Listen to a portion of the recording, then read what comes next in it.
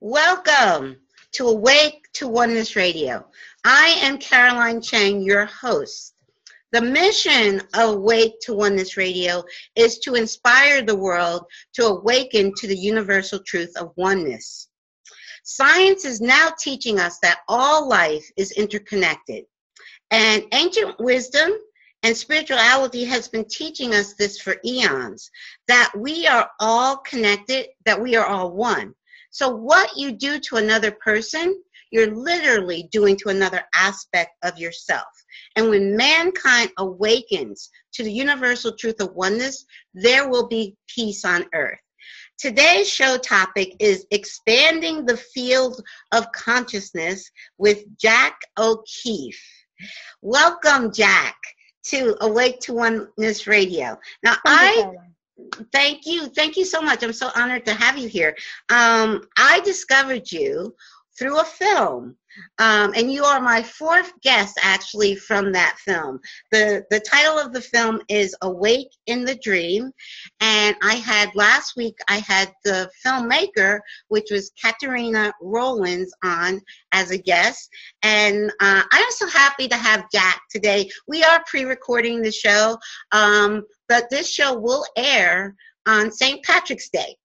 And Jac is a native from Ireland, and I just love her accent. So thank you.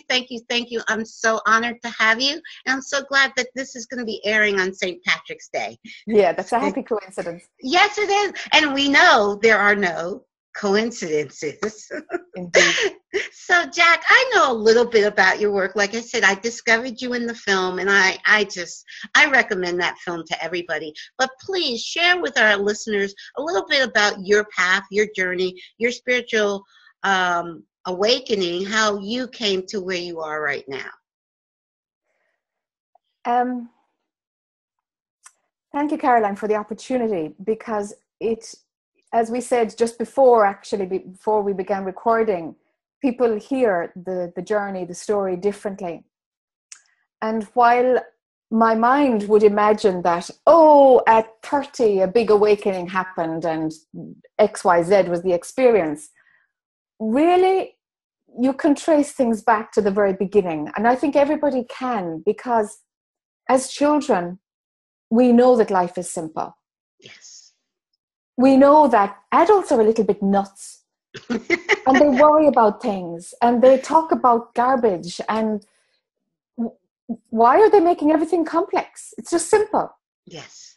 And then life, we get sucked into that way of living because we emulate our guardians, parents, teachers. Yes. And so we end up becoming that kind of constant stream of BS. We end up turning our minds into that same load of unfiltered garbage, and then we learn the social skills so that, I can't say that, but I'm thinking that, but I'll say this. And so we begin this falsity, and this is what develops the distance between the personality, who we think we are, and the truth. Yes. The simple interconnectivity of everything that exists. And there is a deeper than that also. Mm-hmm. There is a stillness that's even deeper than that. Yes. Where yes. separation isn't seen at all. Yes. So I suppose our journey is usually talking about where's the turning point when you knew that this isn't working for me. Okay. There was the turning point. But it's kind of interesting that, why do we leave the simplicity in the first place? Why do we leave what we know as children? And why do we imagine that our own children don't know anything when actually they've no wisdom to put what they know into the world yet? Yes. And the way we're doing it seems to be quite backward. And I don't know what the solution is, but I know there's something unhealthy about the way we educate our children. We teach them about separation. We teach them how to be nice to somebody, even though your own authentic feelings might be something else. And we don't show them how to touch into and express their own inner feelings. Wow. So this is the interesting thing, is like, what makes us leave the truth that we know, that we can't vocabularize as children, but we know it. And then a turning point happens and we start coming home back to spirit again, to reconnect and to discover that, it really is simple.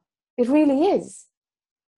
I love that. It's just what's in front of me now. Everything else is in my head. Everything else is being imagined by me. It's just this. It's just this. That's all there is. Yes. So you have to go into your brain to find the past. You have to go into your brain to find the future, into your imaginings. Memory bank, which is your imagination anyway. Put two people in front of something, give them the same experience, and they'll remember it a bit differently. What is that? You know? It's all perception. It's all perception, which is very erroneous. Very erroneous. So we have the past, we have the future. Don't trust it. That's not your benchmark for who you are. There's only right now. There's only right now. That is so true. That is so true. I'm resonating with everything you're saying so much in so many ways. Like you said about people like to think of, well, when was the turning point? But when I do think back, it's been on my whole life. Yes. I've been gradually like you said, as a child, I was brought up in the early 60s and 70s. And I was told a child is to be seen and not heard. Yes. And so I was sent to Catholic school, even though we weren't Catholic, but I would go to mass and we had religion every day in school. And at 4 or 5 years old, I'm like, this doesn't make sense. And I couldn't say that because especially at home, I could not question an adult figure in the early 60s. And so but I didn't stop thinking it. Like, no, what you're teaching me doesn't compute. It doesn't resonate. And it never did. So it's so true, like what you said about as children know. We come here knowing, and we emulate our parents and our teachers and authority figures, and then gradually we forget what what we came here with. Because when we came here, we couldn't express it. We couldn't say, as newborn babies, we couldn't say, "Hey, it's simple." And I say that all the time. The truth is so simple. And oneness is so simple. Yes. And when you understand truth, it's all there is this now moment. Yes. And this now moment is perfect. Yes. Like I was just sharing with you just before we started recording, there's 3 feet of snow outside my window. And I'm trapped inside my house because I can't open my screen door to get out. But it's still, I'm in my house. Even if I'm trapped in a house for a week, I have enough. I have food. I have water. I haven't lost power. Thank you. I still have power. So, and even if I lost power, I have a gas propane fireplace. So I can still keep warm. There's so many things to focus on that I am thankful for in this now moment, even though I'm trapped inside my house with 3 feet of snow outside and it's still snowing. Yes. It's all good. Yes. So your mind can see, how we can complain about something or how we can be grateful and for something. But let's say you had power. You ran out of food in your refrigerator. There was just nothing in your freezer. You did a big spring cleaning and all the cans and tinned food was gone. If your circumstances were that, physically you have enough to support your body, would you be able to find that perfection in the present moment as well? You know what? I can. You know why I can say I can? I can because, like you said, when I awoken, and for me, my big awakening was in 2007. And when I awoken, I knew in every now moment, I had everything I needed to survive. Yes. So I know, and there be a can somewhere, there would be a can of soup somewhere. There would be, like I said, I have two sources of heat. So if I lost power, because most of the house is electric, but about 3 years ago, I inserted a gas fireplace. So my gas is propane. So that's a second source of warmth, of heat, and also you could cook on it too if you really wanted to, but I wouldn't try it. but I have a wood stove. Hey, I forgot about that. I just don't like using the wood stove because it's a lot of work. Yeah. But so even if I didn't have the gas or electricity, I have wood stove. I have wood stove. Let's take away the wood stove. Okay, take away the wood stove. You take it away. That's what I'm going for. Like, can somebody who's homeless, yes, find the peace and perfection in the now? I hear what you're saying, and I have to honestly say I have been homeless, but in a car, yes, for 2 months with a baby. I can honestly say that I experienced that. Now we're talking. Mm-hmm. Could you find perfection in that? Now I can. At that time I did. At that time I didn't. I wasn't awake. But we met. We survived. We survived. It was my husband and my 2-year-old, and we lived in a car for 2 months in the mid-'80s. So definitely, yes. Life does these quirky things, Yes. And strips away everything. Yes. But somehow the perception of being totally, totally present to what is, and not to fear, and not to imaginings, and not to what ifs, being totally, totally present. Embedded in that is the knowing that it's perfect. Yes. It's not that the outside things have to be perfect. It's not about that. It's not dependent on your sources of heat or having your husband or the car to help you with your small baby. So it's not dependent on the external, and that's the shift, isn't it? That's the shift. Yes. Is that the perfection is a stillness that's inside, regardless of what the outside throws at you. Yes. Yes. So true. That's so true. It exactly what you're saying, because everything that's real, peace, love, that joy, everything that's real comes from within. It's not outside. Yes. We tend to look for these things out. We tend to look for love outside of ourselves, peace, joy, happiness, all of that. We look for it, and it's not outside at all. It's not dependent on your circumstances. It's not dependent on if you're in a mansion with servants, at your beck and call, because, and I know that just from the little bit of television I watch, which I don't watch much television now at all, but I mean, just from these celebrities that are not happy, that they have everything. They have fame, they have fortune. Many of them are very unhappy. So it's not that physical surroundings that bring you happiness. No, the external doesn't. But why do we believe that it does?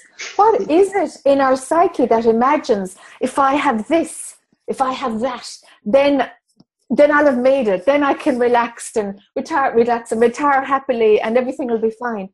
Why do we believe that's garbage? Because we know it's garbage, but yet we set up these goals. We still fall into it. Oh, it would be fine if I had a partner, or a better partner, or a more loving partner. And it's like, stop it. Stop. Because the goalpost keeps moving, huh?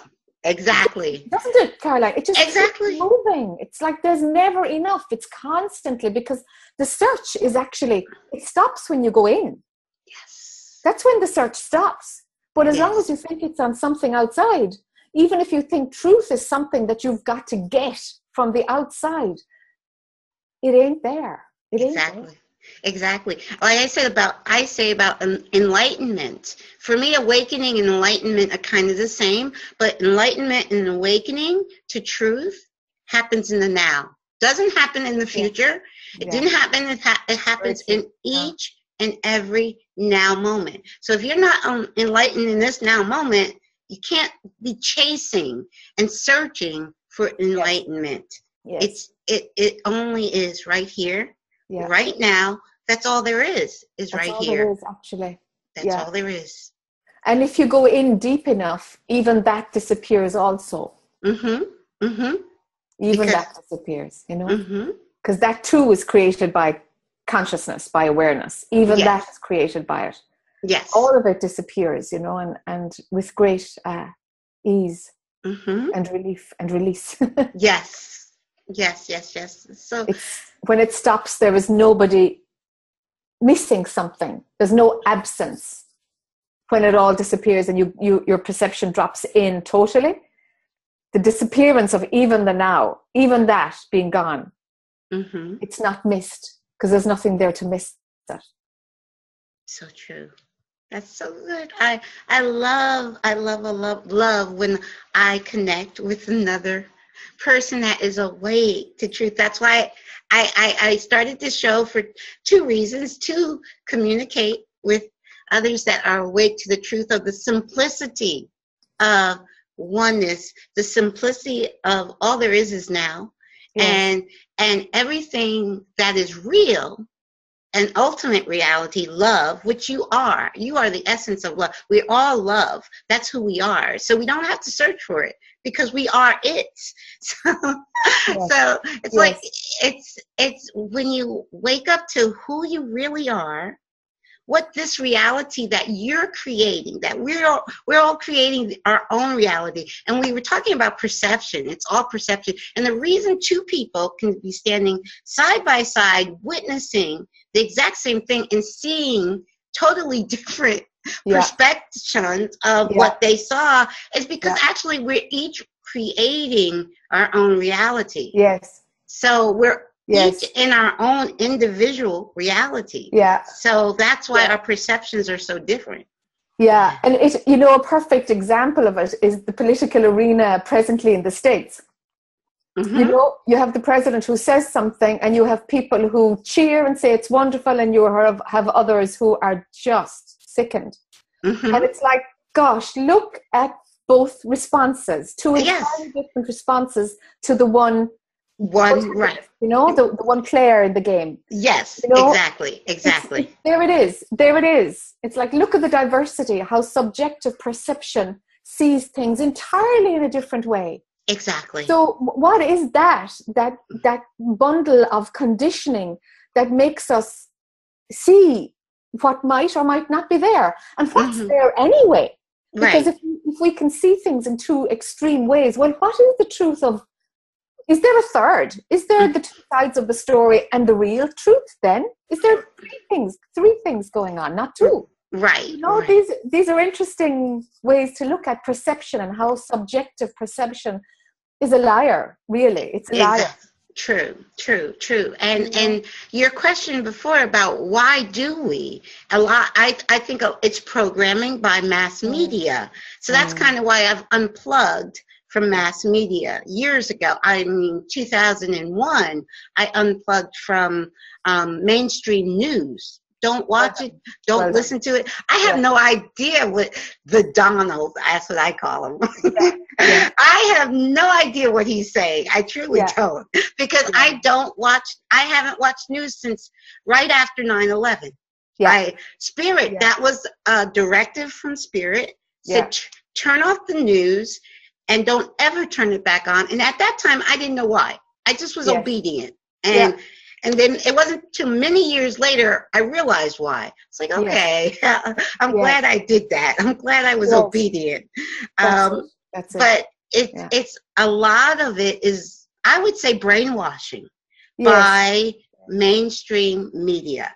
Because I love my neighbors dearly, but many of them are so brainwashed. I try to have a conversation about, well, let's talk about what's real. And they won't go there with me because they're so brainwashed. And I don't say that with a judgment. It's just a perception, and they are where they are, and they're perfect. where they are. We're each perfect. Once you know the perfection of everyone, wherever they are, all you see, you look at them through the eyes of perfection. And I believe that's how Jesus healed. He didn't see their illness. Right. He saw them as perfect and whole. And that's how I look at everyone, no matter where they are. You know, and I know I can't have this conversation with all of them, but I still just look at them with eyes of perfection and never judgment, because I'd just be judging myself if I judge another. Yeah. And another way to see it, I suppose, is that that's you in another form, having an experience of being brainwashed. Yes. Of being lost in a story that was, that came in through the TV, So that's you having that experience. Yes, that's true. And then there's you in the Caroline form that's having the experience of watching that experience and seeing that your experience is different. Yes, exactly. And all of it is you. Yes, exactly. None of it is better. These are just experiences. Exactly. None of it is better. None of it is wiser. It's just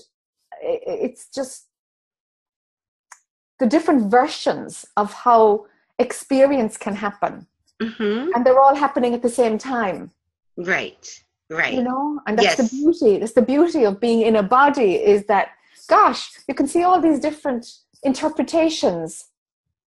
And so our brain only makes it different. Our brain gives us the opportunity to experience things differently. Exactly. Because what we really are isn't experiencing at all. It needs the body-mind mechanisms and our sense of subjective perception in order to make experiencing happen anyway. So, and it needs the idea of contrast to say, well, I'm experiencing this, and you're experiencing something different. But what we are actually is the very same thing. If you pull back from our stories and our false identities of being Caroline and the neighbor, or Jack and the neighbor, we pull back, that's the same anyway. Right. So exactly. It's a beautiful matrix. It's like layers on top of layers in order to make experiencing happen. It's so true. And really, experiencing is kind of nothing. It's just subjective perception in that moment that's running a story about experience.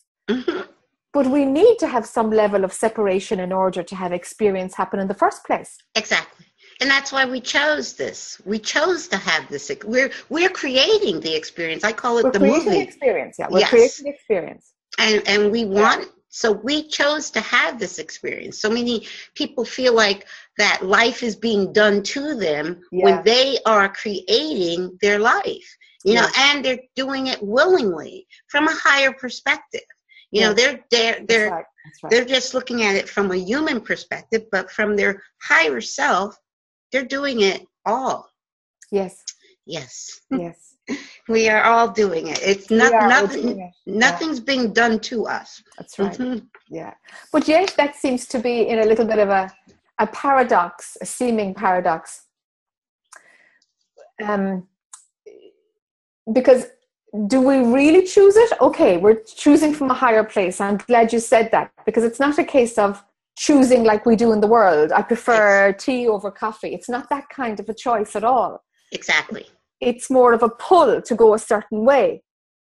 But then when we have the idea of that we are co-creating, and then the idea of surrender, then the individual completely surrenders, so that which is moving all of it, that which made the choice without objectively choosing between two things, that which motivated that creation, when we surrender to that,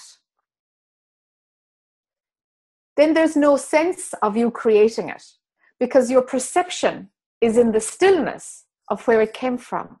Right. You see? That deeper step is the one I'm interested in. Okay. Just in terms of my own work and what I do with people, is like, pull back your perception so that you can see that there is no you trying to upgrade, what you think is going to be better. It's hell to be the one who's making the choices. It's hell Because if you can listen, and if you're still inside, and if you listen to where movement is coming from in the first place, not from desire or your ideas, not from that, but the deeper place before your brain recognizes what's happening. That movement that's moving everything. Surrender to that. Yes. And if that is the thing that leads your day, it becomes so much easier. Yes. You don't have to decide anything. That part of your brain can just retire. Yes. You know? And what we spoke about earlier, that perfection of what is always shows up, regardless of what way it moves, because you're not yet gone into the part of your brain that says good, bad, I like, I don't like, I want, I don't want. Right. See? That deeper surrender is beautiful. We have to learn how to do that. We had it as kids, but we have to relearn it, you know? Yes. And it's also, preference isn't a bad thing, but also understanding that a preference is just that. It's a preference. It's not better or worse. Like you might someone might prefer coffee over tea. I prefer coffee over tea, but it's not. And to say if I prefer coffee and you prefer tea, one is not better than the other. They're equal. They're just preferences. And so we can also look at everybody, look at knowing that the other person is just another aspect of ourselves, and they have a different preference. And their preference is not better or worse. Their preference is not good or bad. It's these judgments that we label with that. When we understand all is equal, you know, all preferences are equal, then we don't have to put a judgment on top of that. Yes. And there's two layers to that judgment too, isn't there? It's like there's our judgment that the other person's judgment is the wrong one. Exactly. Like, really? We do that? Yep, we do that. All the time. We imagine that the other person is making an erroneous judgment. And our decision isn't a judgment at all. You know, it's like, whoa. It's wild, you know? It's just making the judgment. It's just ourselves. Yes. It's just ourselves, you know? And we project it. And so we miss our own judgment because we're projecting it on somebody else's. Exactly. I was just quirky. Yes. It keeps trying to recreate itself, this thinking mind, you know? Instead of just rest and be with what is right now. There's enough there. There's plenty there. It's full, it's rich. Exactly. In every now moment. And in every now moment you do have, like you were asking the question about being homeless, and I shared, because I'm an open book. I shared, I've experienced that, but it's true when you know that in every now moment, when I not believe, but in every now moment, you have everything you need. Spirit has given you God, because you are an inseparable part of God. You can't be separated from God. And God has given you all you need. God is not separate. When I say God, I'm not talking about someone or something separate from myself. You have all you need in every now moment, regardless of what the outside circumstances looks like. There is right there. And when you need help, all you have to do is call for it, because you're surrounded by guides, angels, you know, your loved ones who are on the other side. They're surrounding you at all times, and they're always there to help you. So when you know that, you know they're not gone. There's no separation. There is no death. All there is eternal life. And those that have gone transcended this life, they're still with you. So when you know that, and you can just reach out when you need a little lift, and just remember that, because it's just all about knowing it's always there, and you're always loved, you're always protected, because you are love. That's the essence of who you are. That is so true. So now, please, I want you had mentioned your work. Please share with our listeners your work. I suppose there are three aspects. One is that I'm involved in writing a book right now. I've written one 5 or 6 years ago called Born to Be Free. Okay. And I'm currently writing, and I've got a few cooking. So I think the next phase is publications. Okay. I'm working on one right now. Yeah, halfway through it. The other thing that I do is I help people on their own journey. Okay. I do it in a group setting in various locations internationally. Mm-hmm. And so the next one, for example, is in Toronto at the end of April. Okay. And at the end of March. My goodness me, it's 2 weeks time. Okay. And in April, there's one in Jacksonville in Florida. In May, I'm in Milan in Italy. So it goes like that. Okay. And this is in a group scenario where I work with people on a one-to-one in front of the group.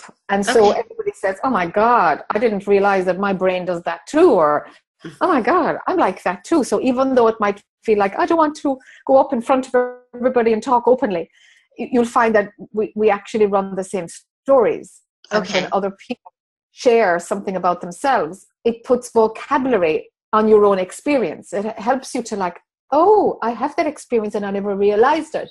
Yes. So there's a huge value in having that group scenario to help you, whether or not you're somebody who comes up and speaks to me or not.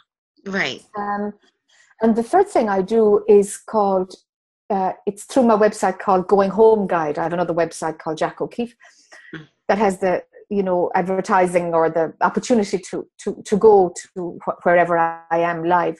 And the other one is where I do Skype one-to-one, either for half an hour or an hour. And people book a session online through the website, goinghomeguide.com. Okay. And I work with them, like completely focusing on them. And some people do it regularly once a month, but anything more frequent, people can't use all the things that we explore. It's like, okay, now we've found these 5 things you got to work on. And the person goes away and does the work on them. Because just sitting there and talking about themselves, I'm not interested in that. I'm not. I'm like, you're going to shift perception. You got to get rid of that anger. You got to, these are the things that you're telling me that don't work for you. So here it is. It's back for you again. For you to do it, because this is what's blocking you from resting inside, from going home. Yes. So they're the 3 components, Right. I like what you just said, because it reminds me, I don't know if you're familiar with Byron Katie, but I love I love how she asked the question, who would you be without your story? And it's so true. It's so true what you said. By sharing your story, that's why I say I'm an open book. There's nothing, ask me anything, I'll tell you. I'm an open book, because I know that when I listen to other people like yourself and other people talk, I resonate, and I identify with every one of my guests, and I've had close to 70 guests. Something they have said, I identify with. Like, okay, I've been through that experience, and you get that with everyone you talk to, with everyone who shares their story. You're going to find something that you identify with. You went through something similar. And so that's why I said I'm an open book, because by sharing, it allows others to at least identify with what I went through. So they can realize, oh, I'm not so different, because we're not. We're the same, truly. We're the same spark of God. Each of us is a spark of God, having our own unique experience of life, but we're all the same at our core. So, yes. So, okay. So you mentioned some places that you're going to be. You said at the end of the month, you're going to be in Toronto. And in Peterborough, actually. Peterborough, which is an hour and a half outside of Toronto. And then in Toronto itself for the weekend of the end of March, 1st of April. Okay.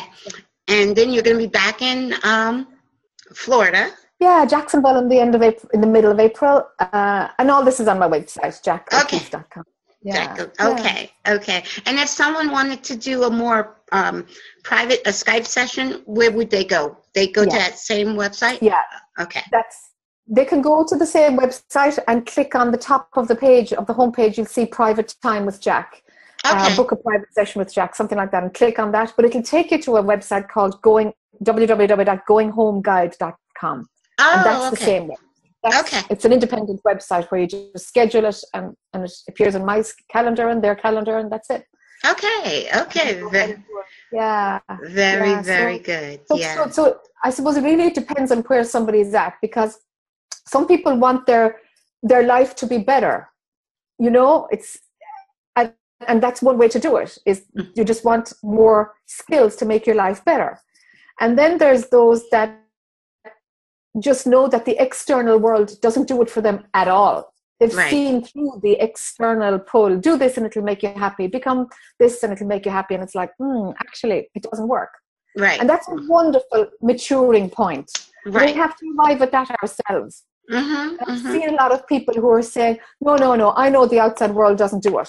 And there's this secret craving for love, or for the ideal partner, or for a better job. And it's like, let's get that sorted. Give yourself that. Let yourself have those things that you still believe will make you happy. Yes. And they'll make you happy for a while. Yes. But it doesn't last. Exactly. It doesn't last. Nothing lasts. Everything gives a novelty factor, but nothing lasts. Right. And I love when somebody has recognized that for themselves. Not just in theory because they heard it's going to happen, but they've recognized in this that it's just not good enough.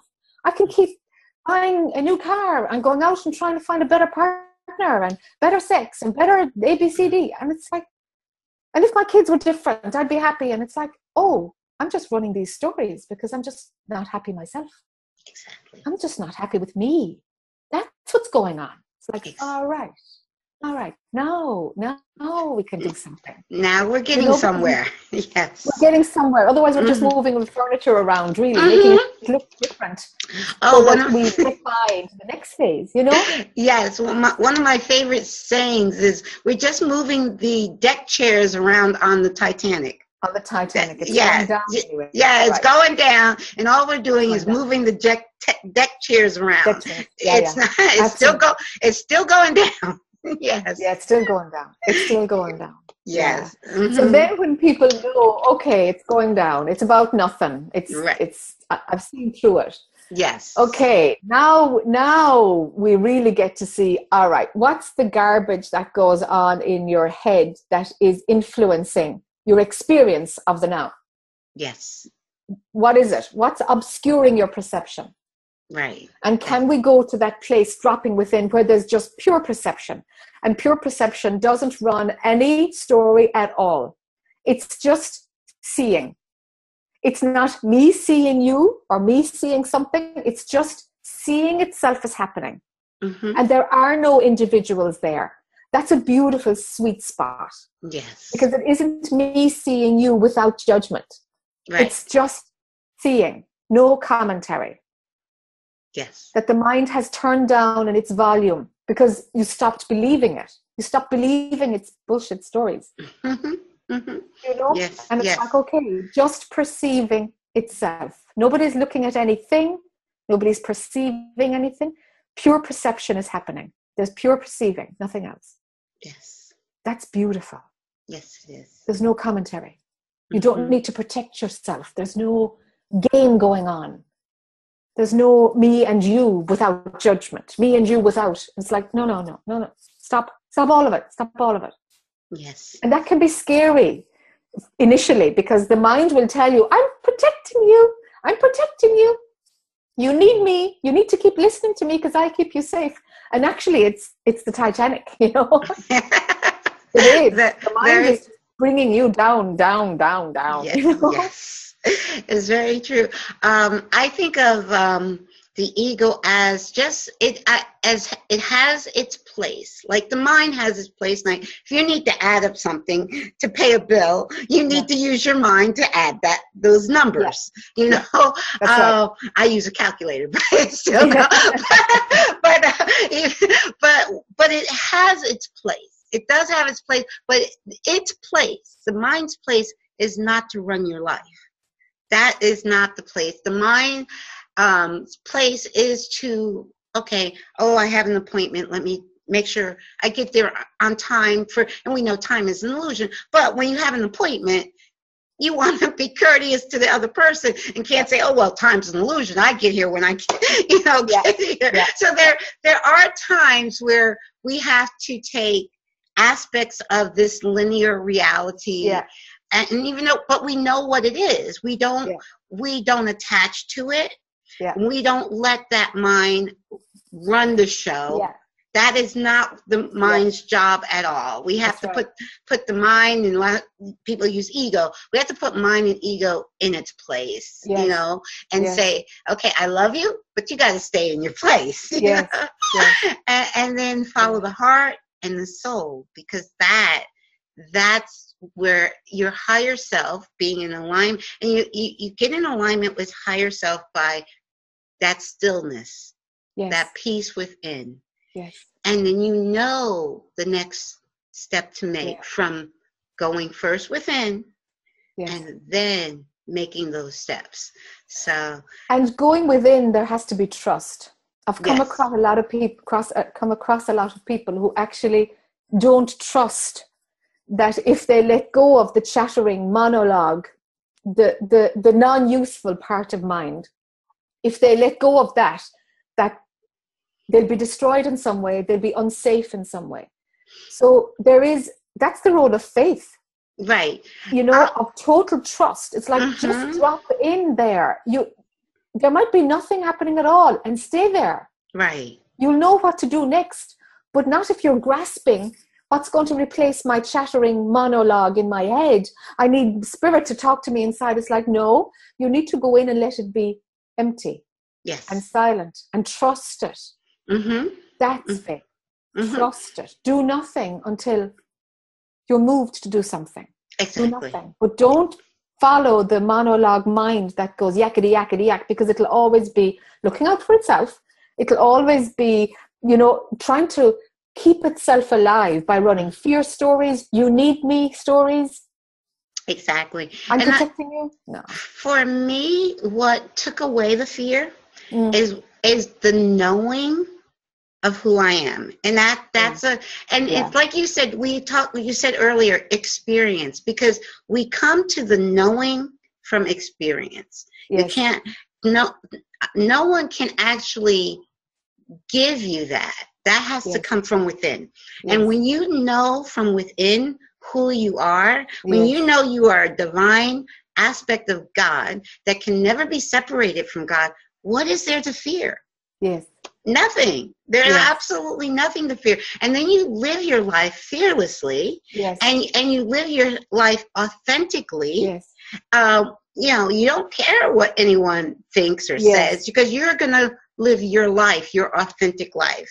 And you're going to just with love. And it's going to come from a place of, there's no avoidance of experiences or trying to be nice to somebody because they threaten you, or you know, it's like whatever experience comes, because the experience isn't the thing that makes you happy or makes you suffer. Somehow you're outside of that. Exactly. And that inner stillness is the source of all for you. And it's a clear seeing. It's not swapping out something for something better. Exactly. It's actually discovering the truth. Exactly. Discovering the truth. And so it doesn't matter really what experience comes towards you. Exactly. Somebody likes you, so somebody doesn't. Well, why would you change what you're doing so that people like you? It's like, that's way too much effort. To put that much effort into manipulating somebody's opinion, it's like, why would you bother? Right. Oh my God, that's way too dense. Yes. It's like, how do you feel? How do you feel about you? Not how does another feel about you. It's how, if you love you, which is true love comes from within you. And I always say you have to, for so many people I know, ladies out there looking for Mr. Right, looking for the love of their life. I'm like, love you. Yes, love you first. That is so important. Yes. And they're looking for love. Yes. I have to say they're looking for love in all the wrong places because they're looking for love outside of themselves. So, and then the thing is that's a great repellent for a good partner, because you end up being needy because you want something outside. And that neediness is the greatest turnoff. Mm-hmm. Somebody who is solid and who has already achieved self-love is not going to be attracted to somebody who's needy. Exactly. They're not. Exactly. They're not. So already you're just going to attract people that won't treat you well, that won't show you how to love yourself. So you have to start it at home. You got to do your own work on yourself. Exactly. And love yourself. Totally love yourself. Exactly, because you're actually going to attract exactly what you're putting out. So if you're putting out neediness, you're going to attract a needy partner. And you got two needy people banging up. You know, that doesn't usually work out very well. No, that's a tough one. That's a tough one. Yeah. There's no self-sufficiency there, and it's games and from the get-go, you know? Yes. Yeah. Yes. And also I used to say this too in my younger days. I used to say, I'm looking for my better half, you know, and it's like, no, I'm whole. I'm whole. You want two whole people to come together. That's what makes a beautiful relationship. Yes. I'm not a half of a person looking for my better half. But you know, we used to say that when we were young. I used to say that when I was younger. No, I'm whole as I am. That's right. I'm complete, and I want to meet a person because I'm single, been single for a long time, but I'm happy. I'm the happiest I've ever been, and I haven't been in a relationship in probably close to 10 years. But I'm the happiest I've ever been in my life because I know who I am. Yes. And that's you know. And so that to me, that's better than money in the bank. Completely. You can't buy that, you see. You can't. Put your thumb on it. Yeah. Yeah. You can't buy that. You can't buy it. So, and so many people imagine that they can get that through external stuff. And they buy external stuff or do external things, you know, in the world in order to just make that feeling go away, that they're only half of something. Right. And all you're doing is camouflaging it. You're not healing it. You're not changing it, transforming it. Exactly. The freedom that comes when you're good with yourself, you know? Yes. And when loneliness comes, you've just forgotten God. Mm-hmm. That's what it is. You've forgotten the God center, not God as an external being, as you said earlier, but your God center, the essence of that's everything. That's everything. That's what you've forgotten. Something in your mind has shut that out and made you feel the absence of it. But your mind can only imagine the absence of something external. Exactly. I'm lonely for another person. I'm lonely for company. And it's like, okay, we have a human need to connect with people, but your mind is embellishing it because actually you've left your center. Because inside the center, it doesn't do loneliness. It doesn't run that program. It's not there. Just doesn't run that program. Your mind runs that program. Mm-hmm. So true. So true. Yeah. So now, Skip, can you share with our listeners some of the tips that you give in your workshops and in your one-on-one sessions? Just a few tips that can help. I mean, because I know I love this show because I get to interact with you and people that are awake in the dream. I love that. But the show is to help inspire others too. That some might be listening to this and like, okay, well, how do I get there? So share some tips that our listeners that can help. Other people's opinions of you are none of your business. Mm-hmm.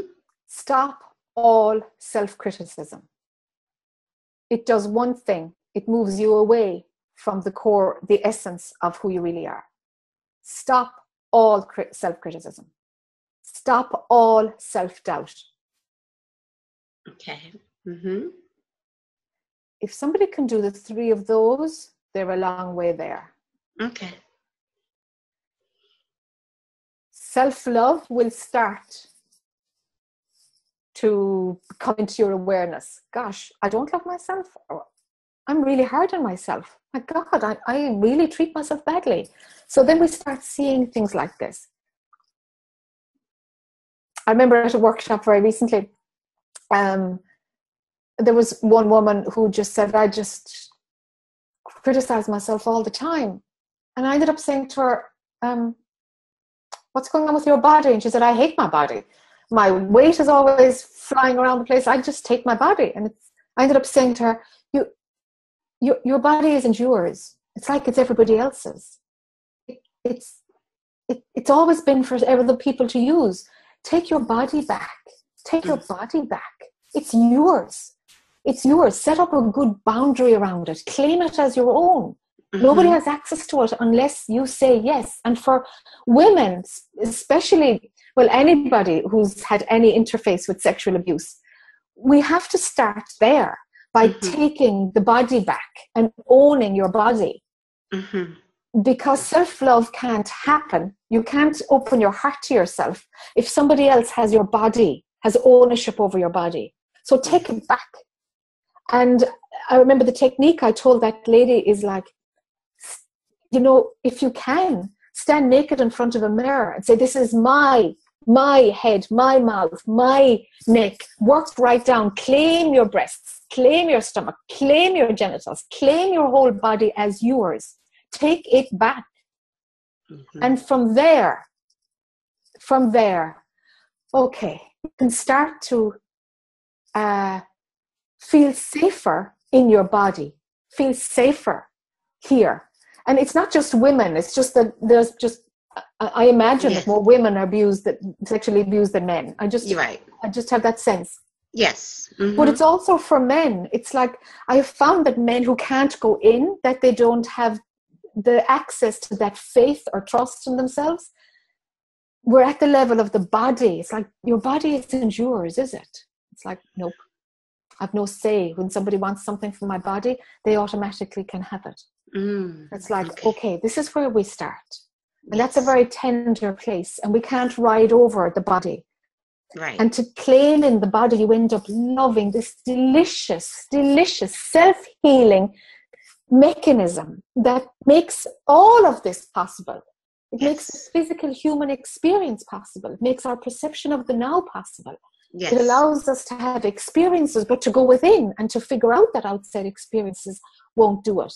But until the body is yours and loved totally by you,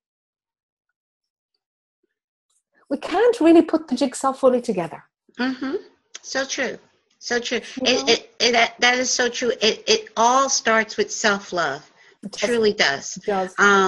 Because it is truly, I say it and it's true, you really can't love, because some people say, well, I love other people, but I can't love myself. In truth, that's not a true statement. No, because you can't love others if you don't love yourself. You can't. It will be full of manipulation. It will be full of, I love you because I need you to love me back. That's what will be really running there. So the motivation will not just be clean without an agenda. It will have an agenda. Right. You know? Exactly. So true. So it all starts exactly with the first step to healing is self-love. Yeah. And it's not a selfish thing, because also society will want to try it. Sometimes society and organized religion and church will say, oh, don't be selfish. But you have to love yourself. You can't give love to another if you don't love yourself. Yes. It all starts with self-love. It does. So that is so true. That is step number one for healing. All illness, all illness, physical, emotional, spiritual, all of it starts right there. Yeah. That is loving all of you. Loving all of you. Loving all of you from head to toe, like you say. Absolutely. All of it. No criticism, no doubt. Yes, and and it's right. It's true what you said. You do find that issue more in women, not just because of sexual abuse, but women that see these women on the magazine and want to look like, like these. Right. I don't look like that, so there's something wrong with me. You know? That's right. Right. It's everywhere, isn't it? This is what you need to aim for. It's just marketing. It's just commercialism. And you know, I just hope people watching this have seen through it or can see through it. It's like, don't believe that. That agenda is about making money. That's how the economy works. It's got nothing to do with happiness. Nothing at all to do with happiness. It's got to do with commerce. Exactly. And so let your path to happiness not be influenced by that anymore, because it can only take you further away from your own essence. True. So true. So true. And then I think also, I would say around the second step would be understanding that you're not your body. You have a body, just like we have a car. A beautiful body. Yes, a beautiful body. And just like if we want our car to get us from point A to point B, we take care of it. Yes. So the same thing, we have a body to get us in this reality from point A to point B. We have to take care of it. It's our vehicle for this reality. To move around in this reality, we have to take care of this vehicle. So, but we are not the totality of the body. We have a body. And it is a very important aspect of us here and now. So we have to take care of it and love it here and now. So true. Yeah, you can't love yourself and ignore the body, you know. Exactly. It has to come in there into the picture and be integrated and included. And then we can go deeper than it. Then we can see that we're not the body. Yes. You know, but you got to love it in order to see that you're not it. Mm-hmm. So true. You know? Yeah. So true. Yes, yes. This is so wonderful. I am so now. I know you're a native from Ireland. Yes, I am. And we'll be celebrating St. Patrick's Day this Friday, when actually this show will air. St. Patrick's Day at 7 p.m. Eastern, and we're both on the East Coast. Good. Sometimes. And we just had the time change in the United States. Anybody listening, United States is now on daylight savings time. I don't think the rest of the United States and Canada are now on daylight saving. I don't think the rest of the world has gotten there yet. These times, if Europe is either a week before or a week behind, I can't remember which. I don't think Europe changes to daylight savings time until the last Sunday of March. So yes. So it's these time zones, but we live globally. So I always check Google if I have a guest that's overseas. Okay, what time is it there? But this is so. These are the logistics. That part of the mind is useful. Yes, it helps you to navigate. Yes, but that's about as good as it gets. Exactly. Exactly, because I love how you mentioned this multi-layer or the multi-dimensional. We're multi-dimensional beings. I don't use the word reincarnation anymore because I know that we're living all of our lives here and now. Every lifetime we've ever lived is happening here and now, and we can actually. But our point of power. Some people feel like, oh, I need to know what happened in a past life or a future life, and like you said, the past and the future, they don't truly exist. Everything's happening here and now, and your point of power is here and now. So when you are at peace in this now moment, that is rippling through all of those other lives that you are leading. They feel it. They feel that. So your point of power is now. Yes. It always is. That's very true. That's very true. It's always in the now. Yeah. Yes. So this is, I'm so excited. Please share the name of your book, because I didn't even know that. The name, you wrote a book, you said a few years ago. The one a few years back is Born to Be Free. Born to Be Free. Yeah. In a few seven different languages and stuff. Yeah. And the next few, let's see. Yes. Well, I will definitely be looking forward to your next book release, since I know it's coming up soon. You're working on one very, very soon. So that is wonderful. I am so thankful that you agreed to be my guest. I know you just my privilege.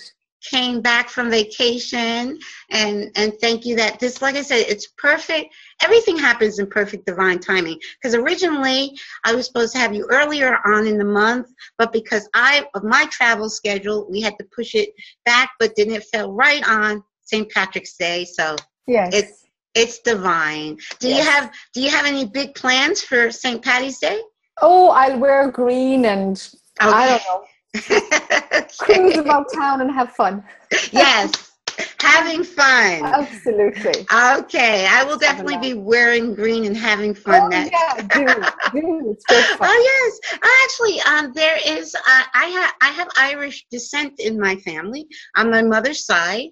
my mother's grandfather was from Ireland. You're kidding. We say straight off the boat. Yes, exactly. So that's my great grandfather. So, oh wow, fantastic. Yes.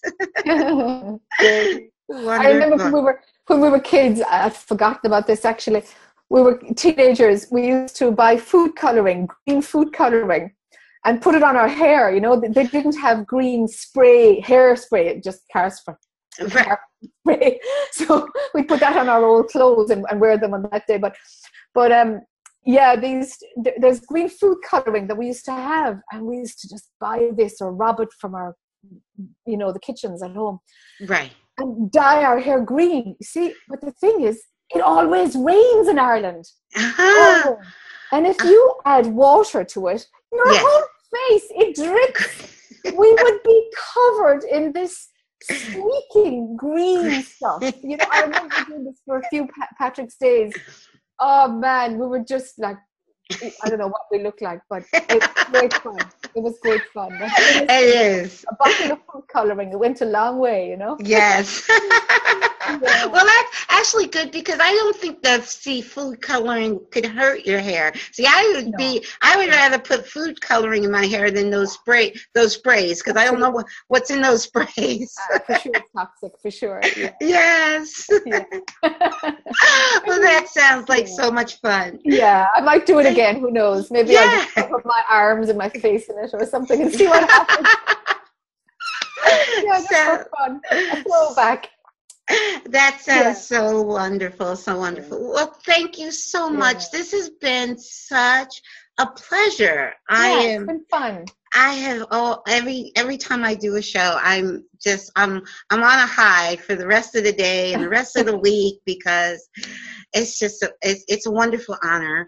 Thank you so much, and we would definitely keep in touch, because one of the things what I'm doing new for this year with the show is, I've had the show now for 2 years, but this year I'm actually planning my first live event hosting, where I'll be hosting with former guests, and in Canada, actually, Victoria, Canada, and it's going to be towards the end of the year, but I'm actually putting it together now, so I can't really publicize dates or anything, but that Spirit said to me, this is what I should be doing, not just the show. Now I have to branch out and sponsor live events with my guests as speakers. So, hey, I'll be in touch and have, when I'm going to do something, and because what I'm trying to do is actually go to them.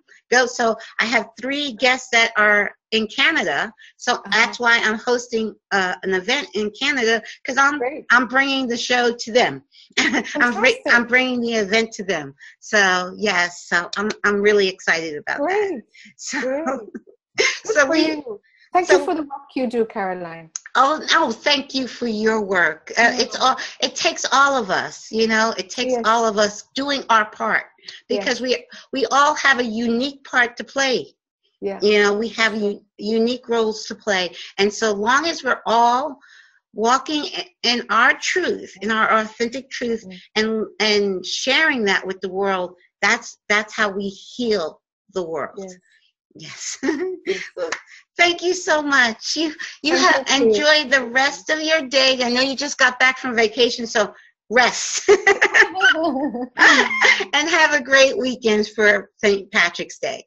Great. Thank you, Caroline. Thank you. Happy St. Patrick's Day to you too. Thank you so much. Bye-bye.